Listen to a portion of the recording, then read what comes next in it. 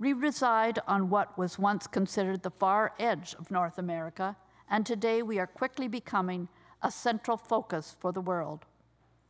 With that comes vast opportunity and pressure on our legislature to deliver a bright future for all, not just for those who already enjoy advantages. The stresses from our growth are unprecedented.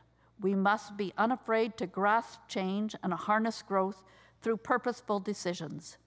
If we do not shape growth, it will shape us. Members, your government presides in this chamber as the party with the most seats, but not a working majority.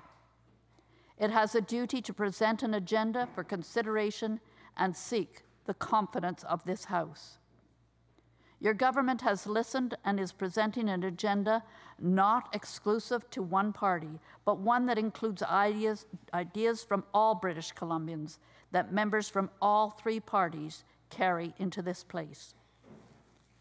With the confidence of this House, your government will pursue an agenda that seeks the balance British Columbians have told us to find between economic, social, and environmental priorities.